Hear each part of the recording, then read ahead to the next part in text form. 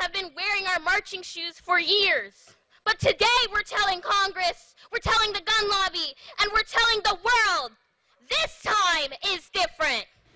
And as you hear there, very strong words from the granddaughter of Martin Luther King Jr. today, as hundreds of thousands of people march for their lives in cities across the country. And that includes right here in Indianapolis, too. That's where one woman quickly organized a March for Our Lives rally like you see here today.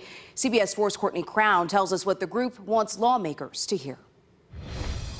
The March for Our Lives Indianapolis began here at Tarkington Park earlier this afternoon, and hundreds of people showed up to make their voices heard. End gun violence.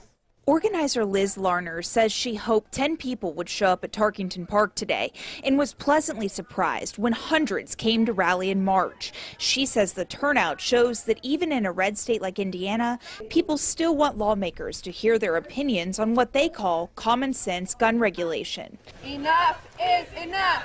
Larner calls for licenses to own a gun and questions why a regular person needs a military-style weapon. It impacts every single United States citizen when kids in schools get shot and murdered. My daughter is about to go into the 4th grade. I was terrified to send her to school the next day after Uvalde happened. I'm terrified all the time to go do normal, basic things. Gun violence, of course, hits home right here in Indianapolis. We've had at least 92 homicides so far in 2022, and at least 76 of those police say happened by gunfire.